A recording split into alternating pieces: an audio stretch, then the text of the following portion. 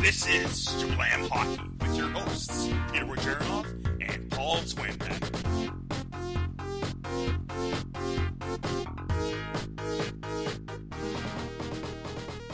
Welcome to another episode of Jablam Hockey. I'm your host, Peter Wojcicki. You can follow me on Twitter at Russian98. And I'm Paul Zwambag. You can follow me at Zwambag, Z-W-A-M-B-A-G. Hello, everybody. Let's get straight to it. Trending now. John Scott first in early All-Star voting. Crazy. Yeah, just making a mockery of this whole NHL voting in the captains.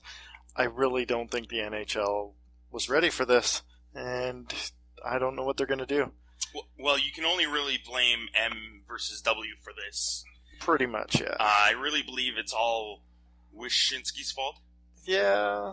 I'm pretty sure. One night, Merrick and Wish went out, they went drinking, Wish won a bet, and he said, this is what I want to do. Because this is the kind of stuff he does on Yahoo, this is the kind of stuff he likes to roll with, kind of a little bit of a fluff and fun thing, and Merrick's like, alright, let's do it. This is an asinine idea. I think they just wanted to make a mockery of the whole All-Star game. There's a lot of people that don't like the All-Star game whatsoever. Yeah. And I think there are two guys that are just not happy with it. So they're making a joke of it. Yeah, they have a whole hashtag, John Scott for All-Star game. And now John Scott has come out and said that he does not want to be voted in. Nice. To the All-Star game. So that's good for him. I like that. Is he going to be honorable and say thanks for voting, but I'm passing my captaincy off? I would like that. I think he would. What would the NHL do? Take the next? Well, you know about the Rory Fitzpatrick thing, right? Yeah. So there was a bit of a, we lost votes somewhere, and they null and void him. Yeah.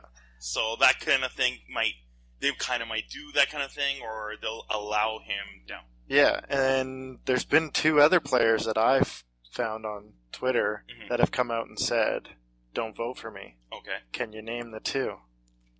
I can't. Who are they? Okay. Jaromir Jagr has come out on his Twitter account and said, fans, I appreciate your votes for All-Star Game. 3-on-3 would kill me, and I don't want to die yet. Thank you for understanding. Too old. Gotta love you. So he's the number one, and which is disappointing because he would be loads of fun.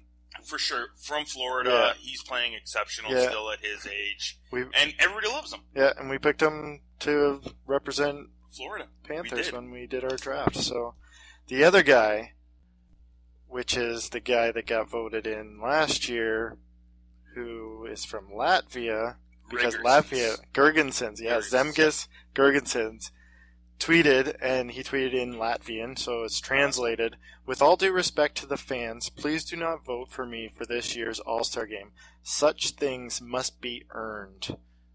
Basically saying he's not playing well enough to be at the All-Star Game, so don't vote him. Again, good for him. Yeah. He stood up. I thought he was going to be the guy that took all the votes again because Latvia was going to go crazy, but with that, I'm sure the Latvians will see it and be like, okay, we understand. Yeah, he got his limelight last year. Yeah, so exactly. That's a good thing. I guess again, the only way I wouldn't mind John Scott going to the All-Star Game is to use his actual skill, his pugilistic skill in combating versus somebody else. Maybe. So who would you want him to fight?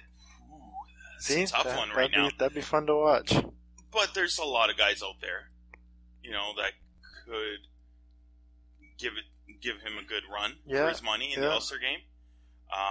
So they make a new skills competition for John Scott? I think it's hard now because it's 3-on-3, so with the skills it might make a little more sense. Yeah. But if it was the old school 5-on-5 and a fight breaks out kind of thing, that would be funny and great. So again, if you went back to 1997 All-Star Game, Dale Hunter went to the All-Star Game, and he almost fought, and everybody kind of laughed and chuckled, and they know because Dale Hunter he could put up the points, but he's also known for fighting.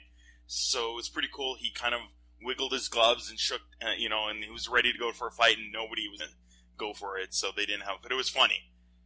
Yeah, it'll be interesting to see what John Scott does with this. Yeah, I don't think it's gonna go anywhere too soon. But no, I don't think so. Yeah. That's how powerful hockey Twitter is right now. That two mainstay guys, Wish and Merrick, made this up, and everybody's riding it. It's crazy. I think it's a horrible idea. I think they shouldn't have even brought it up.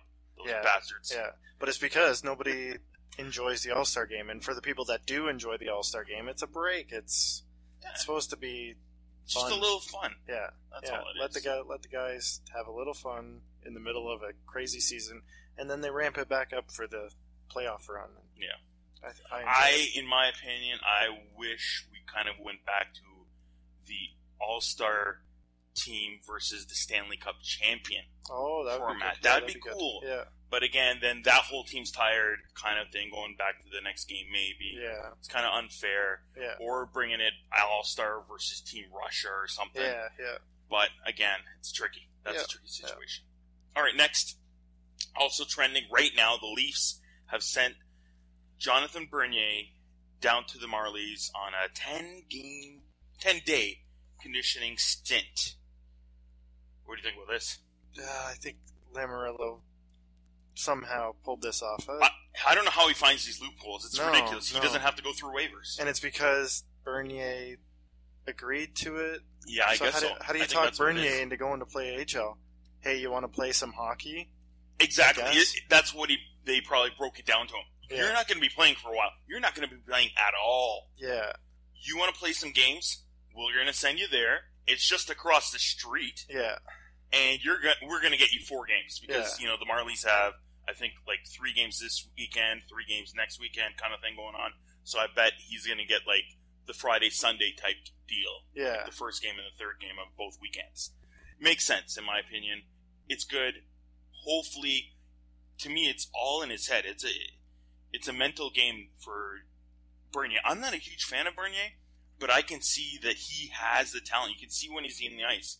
But he's always had, and we'll go back into this because our next segment's going to be the report cards for Mark. He's always had some brain farts. And it's a mental thing. Yeah. That's all it is. Yeah. All right, well, let's get right into it. Quarter mark report cards. Paul, you got your team. Let's see. What do you got for the Pens? Penguins report card. I'm going to start with the mainstay of our team, Sidney Crosby, captain. He's playing just over half a point per game, which is not Sidney Crosby. That's awful. Hockey. Yeah, so he's at least over a point per game player. Yeah. On the regular. So C-, which... Still not that low. Still not that low because he's still putting up points. It's just not Sidney Crosby rate points. Yeah. So I couldn't give him any lower just because of that. But he's a -10. That's ridiculous. For Crosby, has he ever even been below +10 kind of thing? By the end of the season, at least. He's only been a minus player by the end of the year once. And how much?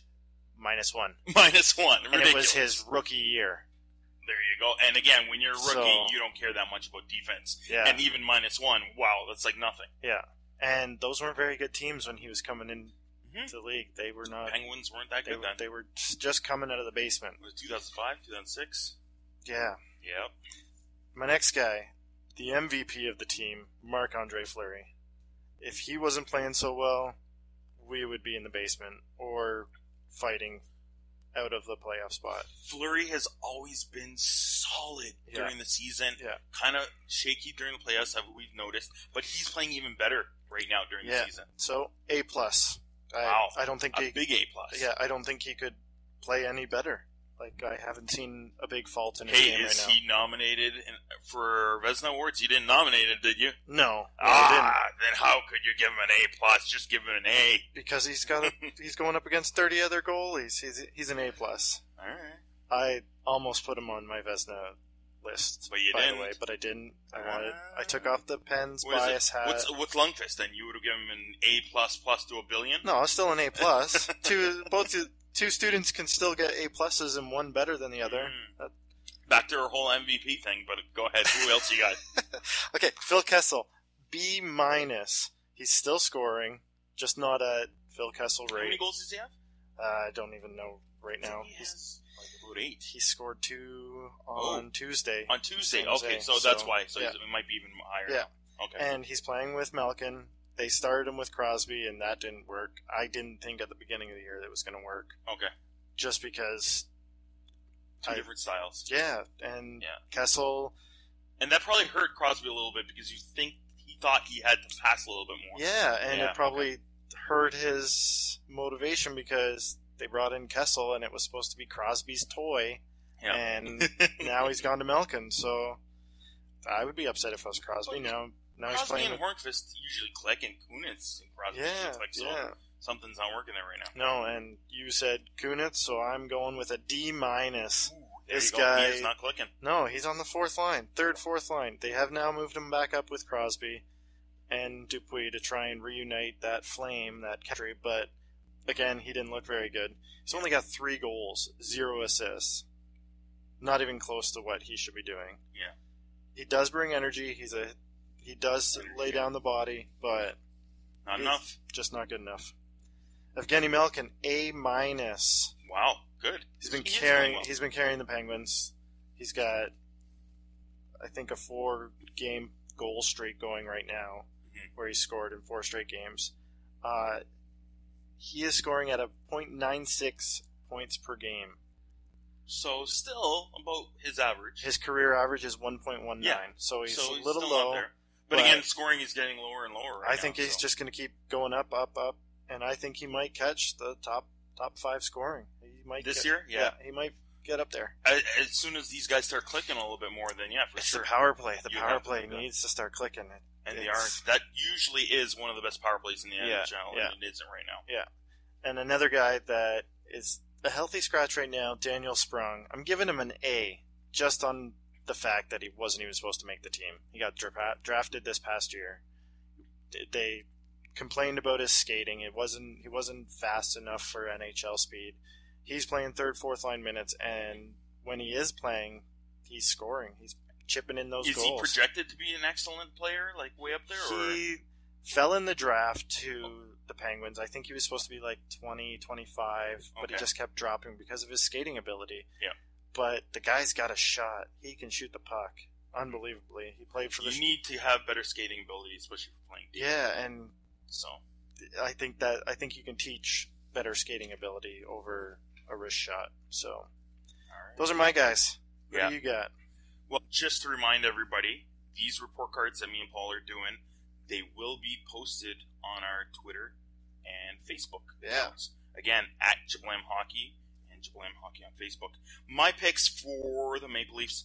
Again, we're going to be posting all the players, the entire roster, but we're only going to talk about And I've got to go with Corporal Komarov, Uncle Leo, the wood chipper from Fargo, Leo Komarov. This guy is solid. He's doing every single thing you ask out of him. On a contender, in my opinion, you're going to want to put Komarov maybe on a depth line, on the 3rd line, maybe even 4th. He's filling in on a top line role since almost day 1 of this season. He's putting up the points. He's adding the grit. He's winning the puck battles on the boards. He's given 110% energy all the time and still putting up decent stats. Yeah, I was looking at the hit stats because I have a fantasy league that perfect counts hits.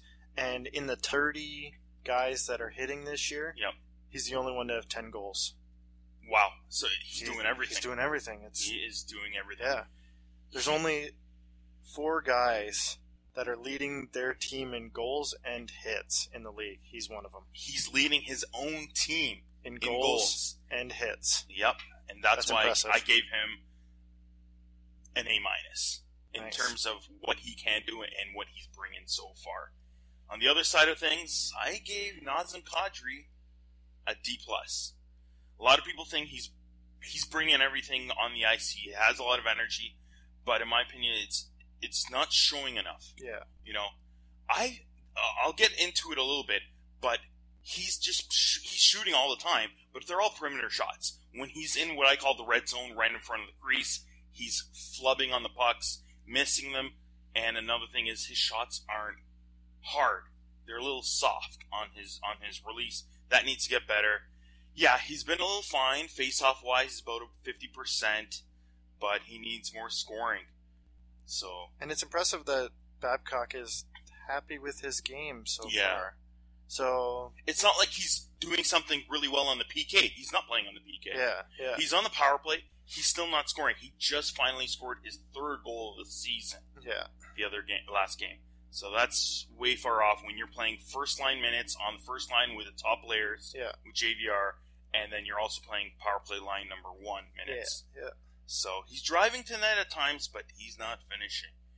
So I had to give him a D+. Next on the list, I gave Morgan Riley a B. I still see room to improvement, and I think he will get there, but so far, pretty solid. He is, on Leafs defense, maybe number 1. It's, to me, Dion and him are both flip-flopping. Which one is the best defenseman this year? Phaneuf is still almost leading the Leafs in points. Yeah. He's in the top 10 in defensive points. But Riley is just behind him, and he's playing a solid game. And I do like what Babcock did, and what I like coaching's what they do is they team up the younger offensive type defenseman with the defensive one, and Hunwick's supplying that for Riley and letting him get that more room to skate through the defensive zone and put up some points. I still think he can put up more points, even on the power play. You know what? Babcock hasn't used him that much on the power play, and I think they should. Though, the Leafs' second power play line is clicking. Yeah. And it's clicking with guys like my next one, Tyler Bozak. So underrated, under the radar. Everybody thought the Leafs should get rid of him at a 4.2 cap. But he's playing on, third line, basically. He's still playing a little bit on the PK and doing well in there. But on the third line with guys like Pete Parenteau, who is a throwback from the Canadiens, even Sean Mathias. And Mathias is doing okay, but he hasn't put up that many points or stats. No. Parenteau is putting most of his points on the power play. Yeah. And Bozak is also doing well on the power play with him, and that's why Parenteau is helping in that aspect with scoring. But he's also doing well on the second and third lines, 5-on-5, winning faceoffs, playing well as a two-way forward, and he deserves a B+. All right. Now we're going to the goalies, and I have to give him an A. I didn't go with an A+. I gave James Reimer. He's not playing as well as Fleury, so that's fine. Oh, he isn't. Statistically, it shows that he is.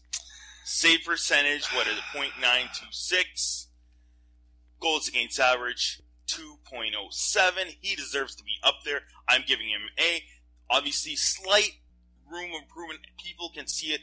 Reimer fights for every single puck, but he still allows the squeaker weak one once in a while. Almost every game, actually. But he's making so many saves. And his defense, under Babcock, they're playing better, but there's still a lot of holes. Yeah. Polak's a little slow. Riley and Gardner still making some errors, especially Gardner. And those guys, and Bernier's, other than Reimer, Bernier is an F. Yeah. Hasn't stopped a thing. Hasn't had a win since April, a regulation win since March.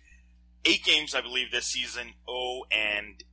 And he is allowing a lot of bad goals. Yeah. That goal again against from Stepan from center ice, awful. But the thing is, the reason why I've never really liked Bernier is even when he's on his game, in my opinion, he has much better goaltending skill than a lot of goalies in the NHL, even Reimer. But he still has brain fart goals. He still has them, even when he's playing well. Right now, he's not playing well, and he's also allowing those bad goals, and he has been really bad, so I have to give him an F. Yeah, that's a good call. A guy that is supposed to be in the NHL who gets an AHL conditioning stint, as we talked about earlier, deserves an F. Yep. Easy. He's probably the worst goalie this season in the entire NHL. Alright, let's get straight into the team ISO for this week. It's the Carolina Hurricanes. Projections, of course, they are exactly where they deserve to be, near the bottom of the NHL. That's what we expect. Yeah. And that's where they are, and that's probably where they're going to end up by the end of the season. I even think they could finish, like, bottom 1-2, in my opinion. Yeah. And they need an Austin Matthews type player. So. And the Leafs need Austin Matthews. Why do they have to get him? They don't need Austin Matthews. They'll get, like, Jacob Chychrun or something from Sarnia Sting. Help the back end again. What else? So what's going on with their roster? Okay, let's go. We already talked about their goalies. Let's dig deep into the goalies. Why are they playing Cam Ward so much? He was the MVP for the playoffs when they won a billion years ago. Oh, God. Yeah, so that's a billion years ago. I think that's why. That's still in their heads. He's played 18 games compared to Lack's. He hasn't been solid for a couple of years now. Why not play Eddie Lack and find out what you have? You have him for another 2 years on a pretty good contract. Cam Ward's up at the end of this year. And I don't think a goalie's or team's going to want Cam Ward because of his contract. Well, Carolina could technically keep some of that salary for a higher pick in return. That's true. And that's why I was thinking with Montreal or some other team that might want a veteran goalie at the deadline, maybe. Yeah, and Cam they Ward, keep some of the cap. If Cam Ward's getting moved, it'll be at the deadline when the cap hits lower. So, look for that. Yeah, and that's basically all you can say about Cam Ward. He's not playing well. But, so his save percentage is .898. Good. Mm-hmm. Under 900 is not good for a goalie. Yep. But his even strength, 5-on-5, save percentage is .914. So that's better. Right. It's a whole lot better than Eddie Lack's .874. Wow. Even strength, .886. That's rough. That is rough. Yeah, so Cam Ward's being affected by power play, penalty kill. Carolina's penalty kill is... So that's more coaching. Yeah, exactly. So what are you talking about? Put Eddie Lack a little bit. You gotta find out how good Eddie Lack is. He hasn't played enough games. No, and you don't. You want him to play the majority of the games to see what you have in him. You spend 2 picks on him. All right, well, let's go straight to the stud. The only real stud I see on this team on the back end. Fault. Yeah, if he played anywhere else, he'd be in the conversation. He would be doing a lot of commercials, maybe, and stuff like that. Yeah, maybe he is in the Carolina area. I don't know. He's the leading scorer. How's your leading scorer defenseman?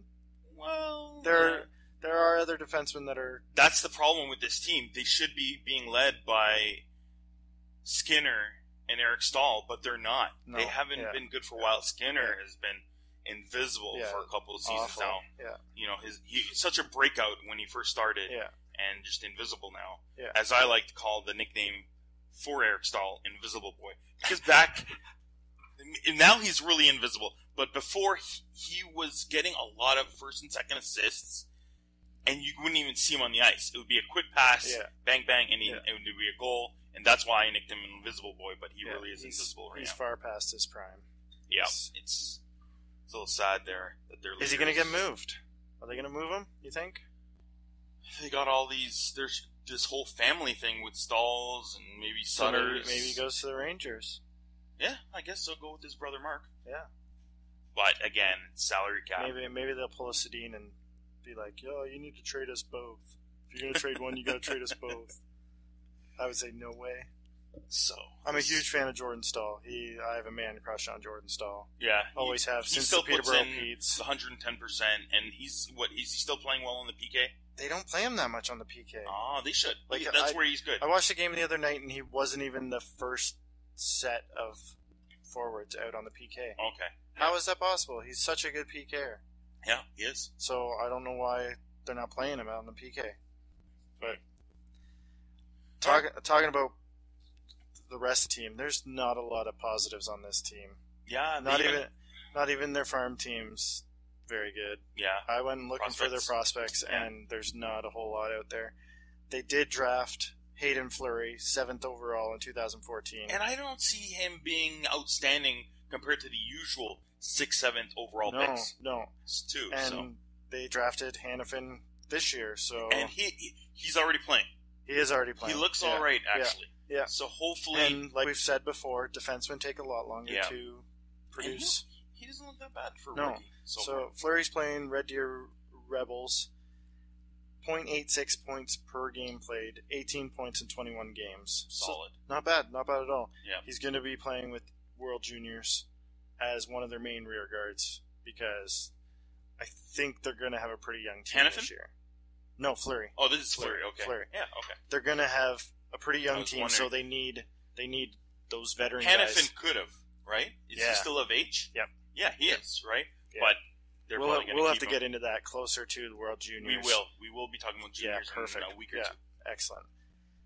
A goalie, Alex Nedeljkovic. That's what I would say because I'm Serbian. Yeah. Nedeljkovic, yes, I've heard about him. Should have just threw that one to you. He is a very, very small goalie. Yeah. 5'11". He's got good numbers for his size, though. I've because I'm Serbian, I've heard of him. Yeah. So. And 5'11", we say it's such a brainwash because we say he's such a small goalie, but 5'11" used to be the average. But now you got guys like Ben Bishop who's 6'6". The average is now blown up to a 6 point. Yeah, he was a OHL goalie of the year in 2013-14 for the Plymouth Whalers. Yeah. He now plays for the Flint Firebirds, which is its own disaster of a team. He is an extremely athletic guy. He is. This is known throughout the league that this guy is a top athlete. 16 games played, 8 wins, 6 losses. So, yeah, that's mainly because of the Flint Firebirds are not a very good team. Yeah. A guy that was a sensation in training camp, Sergei Tolchinsky. Yes. Do you remember seeing him all over the score sheets? He was a free agent signing for the team. He's still young. He was undrafted because 5'8", 170 pounds. Those guys don't get drafted anymore. It's ridiculous. Yeah. And they're slowly going to now because the ice is being opened up. These guys are falling in the drafts, and I hate it because they have such great talent. It's unbelievable. Last 2 seasons in junior hockey, 30 goals, 90 points. Wow. In 2 seasons. That's pretty impressive. This year he's playing for the Charlotte Checkers, 0.35 points per game. So he's not really scoring. That's their AHL team. Yeah, Charlotte Checkers are the AHL team. And so he's not really putting up many points. Yeah, he looked like he might have been one of those, you always see some guy during the camp, maybe at the beginning of the season, you think he's going to break out. Yeah. I'm gonna throw you a curveball. Erik Karlsson. Spelt exactly the same way as the infamous Erik Karlsson. There's a lot of Karlssons in the league right now. What's going on? Yeah, it's ridiculous. So this guy was drafted 2012 round 4, 99th overall. I basically only wanted to bring him up because he's the same namesake as the infamous Erik Karlsson. He's playing with Charlotte as well. 14 games played, only 3 points. That's basically the only reason why I named him. Because he's not playing well. And they have another guy. This got really confusing when I was coming up with these, when I was researching all these guys. Sebastian Aho. When you look at this year's draftees, there's a Sebastian Aho. Spelled exactly the same way. Okay. But he's a defenseman, so I was like, oh yeah, he's going to be like a first round draft pick. He's not even drafted. How is he on the Hurricanes farm system? No, this is Sebastian Aho, left winger, who plays in Karpat of the Liga, which is the Finnish league. Yes. And his numbers? His numbers are 21 games played, 18 points. As a young kid in a men's league, that's pretty good. He's playing against 35-year-olds. But there's no outstanding player. Hayden Fleury's their top guy that we named before. Yeah, nobody crazy good. No. But again, Hannafin's awesome. Exactly. He should be good. Yeah, so. We'll see. All right, let's get into the next segment. A new one, a funny one maybe. Nickname Maker. Yeah, so people have probably noticed that Peter's got a lot of random nicknames for players. He just kind of makes them up on the go. Invisible Eric Stahl, of course. Yep, and you had Leo Komarov, Uncle Leo. And hey, that's a thing that's been going out on the internet, trending everywhere. Okay. Everybody knows Steve Dangle. I'm pretty sure he made up Uncle Leo. Okay. I'm going to give you, in this segment, I'm going to give you a player, and you're going to have to come up with a nickname. Let's see what I can do. You might already have nicknames for these guys, but let's go. We already talked about him. Because it was Team ISO of Carolina Hurricanes, I went with a Hurricane. Jordan Stahl. Jordan Stahl. You can't just go with Stahlzy. No. Not going to go with this. Yeah, not going to go with that. Okay, while you're thinking about it, I'm going to give you his actual nickname. This came from Colby Armstrong when they played in Pittsburgh. Gronk. What? Like Gronkowski, yes. Yes. Gronk. The reason why is because Gronk is a superhero comic book. Yes, he has his own. And Gronk has everything. He has superhero stuff. He even has a romantic... No, not like Rob Gronkowski. Like Gronk is an actual Marvel character. Oh, named yes. Gronk. Okay. So this is who Colby named Jordan Stahl, because when Jordan Stahl came into the league, he was such a big kid for his age and dominated practice against Colby and everything, and Armstrong ended up calling him Gronk, and it stuck. And I did not know this. Ever since he was with the Penguins, it was Gronk. You're blowing my mind because I did not know that he had this nickname. Yeah. So what are you going to call him? Can't call him Gronk. I'm not going to call him Gronk. In my opinion, if I was going to call him something, he's something defensive, strong, or something to do with his large family. Okay. Blonde hair, maybe? That's a tough one. Off the top of my head. Can't be Invisible Boy, is it? No, that's his brother. How can he's related to Invisible Boy, so is he Invisible Man? No. I'm just trying to think of something to do with family, but it's Stalwart 3. Stalwart 3. That's the thing I came up with. All right. He is... Mark is second of age, or is he... That's what I'm trying to think of. Yeah, he's number 2 or number 3? I think he's 3. Yeah, I think he is 3. Yeah. I think Mark is slightly taller, and of course Eric's the oldest. Yeah. And there's Jared. I used to know that, but I don't know anymore. I was a huge Jordan Stahl fan. Yeah. Stalwart 3. That's my nickname for him. Anybody else? Jordan Eberle. Give me a nickname for Eberle. It's not Ebbs, of course. No. Can't be Ebby. Yeah. Can't do the typical hockey nicknames. How brutal is that they Ebby and Ebbs, and it drives me nuts when they... You're just gonna give me guys with all the first names Jordan, or what's going on? Yeah, I got a fascination with Jordan this week, okay? What do you got for me? What Eberle's nickname? I'm just gonna go straight with Eb Clutch. Eb Clutch? Yeah, because he's been clutch. He is clutch. That we've known, of course, going back to the junior days. So that's it for the nickname maker. We got Stalwart 3, and we got Eb Clutch. Eb Clutch. All right. Going back, we made a friendly bet a couple weeks ago, and we're going to update you on that.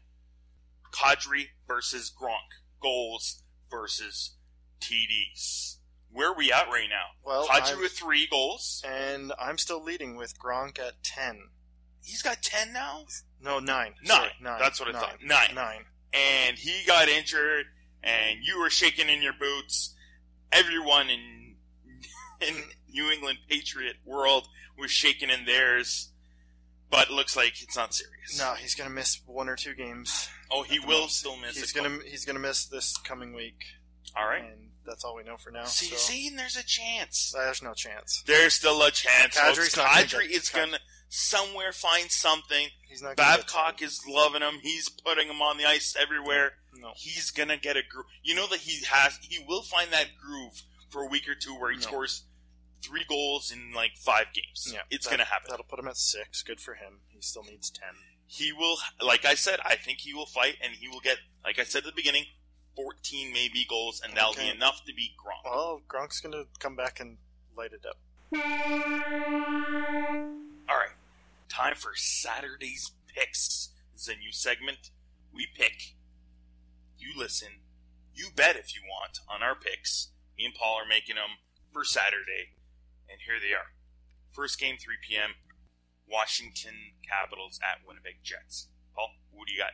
I'm picking Washington. They are a high-flying team. They are so good right now. Holtby's been dominant. Winnipeg has the question mark in net. Who's going to play? Is it Hutch? If it is, Washington has an even bigger chance to win. Yeah. So we both have Washington. Next, at 4 p.m., the Penguins at L.A. Yeah. I'm going with my Penguins. They played well in San Jose. They're still on a long Western Coast road trip. That's tough right there. And that's why I'm going with the Kings. Kings are playing well. They're leading their division. They're playing well. They're at home. It's a long road trip. That Western swing is always rough on teams. I like how they made it a 4 o'clock game. that really helps Pittsburgh because it's just like playing a 7 o'clock game for them. So that's true. Might help the Pens in that fact. Yeah. So you got Pens. I got LA. Next, 7 p.m. Let's go first with my Leafs at St. Louis. What do you got? I'm picking St. Louis. They're a good team. Yeah, they're playing really well. Yep. I don't know how you can stop these guys. They're solid. They usually have Toronto's number. Yeah. So I don't know how you can't go with St. Louis, even by 2. St. Louis could have a 2 or 3 goal lead on that one. Yeah. St. Louis it is for both of us. New York Islanders at Ottawa Senators. I'm going New York Islanders. Ottawa's playing really good, but I think the Islanders are going to pull it off. I'm still not sure with their goaltending with Grice. He's playing pretty well so far for them. Yeah.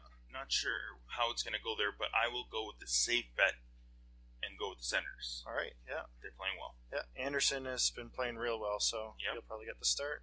All right. We went split on that one for you and a sense for me.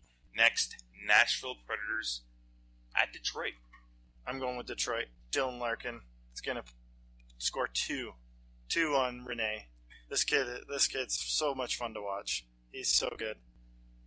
This is where it's hard to buck the trend. Nashville's not playing well right now. When are they going to start winning? Yeah. We're both going with Detroit because we still feel that they might slip for a bit. And Detroit's playing pretty well. Yeah. Razik's doing a good job over there. Yeah. Both for Detroit. Next, the Habs in Carolina. What do you got? We team ISO'd Carolina and we couldn't find many positives. I don't think Justin Falk can carry them. So, Montreal. Easy. That's an easy one. Here's Peter's crazy pick of the week, folks. Oh, jeez. Yeah, I'm going to go on a limb and say a tie or a home win for Carolina. The Condom, we're not sure 100% of him right now. And he hasn't been that great lately. I'm expecting maybe Carolina gets a few on him. And maybe Carolina wins. I would like to see Foucault come into a game sometime soon. He's called him up pretty well for them down there. And they said that Tokarski was sent down so he could get some games. So does that mean Foucault's just filling the gap on the bench? Yeah.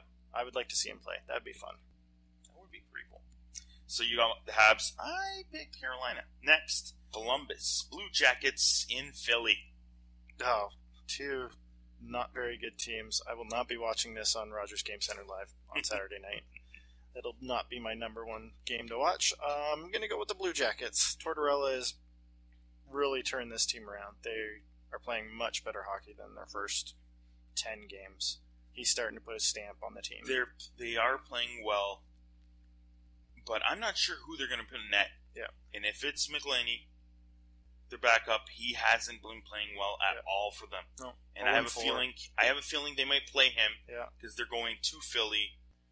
And if Newworth is playing, they have a pretty good shot at winning the game. The Flyers goalies have been playing real well. That should not be put on them for Philadelphia's faults right now. So I'm going with Philly, you went with Columbus. Yep.